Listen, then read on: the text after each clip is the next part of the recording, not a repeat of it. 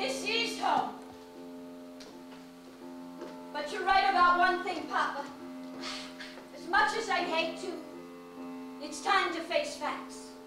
All right, what have we got, Papa? 1 cow in the meadow, 12 chickens in the roost, and nothing growing in the ground but weeds. A money crop is what this family needs, but where are the seeds?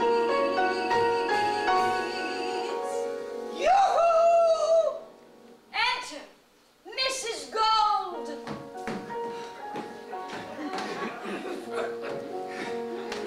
Our car broke down, and we've been walking for miles.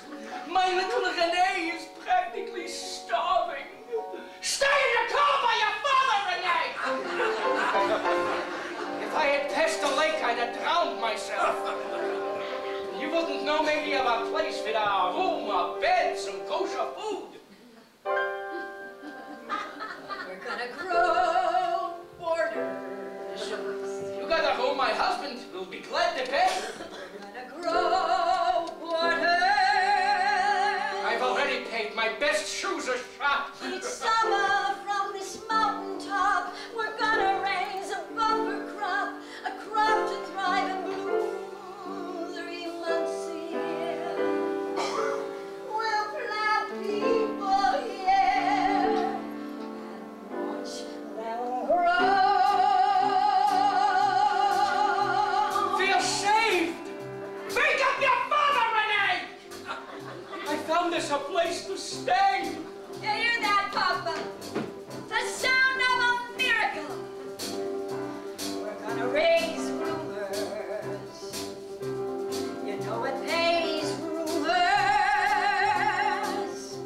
Where corn and cabbage fear to tread, we'll plant a kosher crop instead of Schwartz and Cohen, Lowenstein and Meyerbeer. We'll plant Yiddish-share and watch it grow.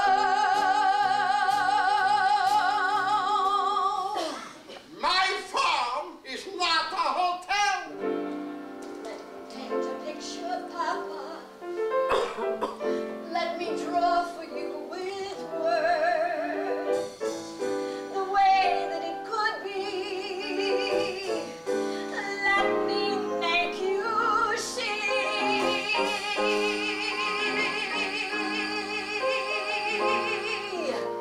Comes a family like the Golds by the country for a week.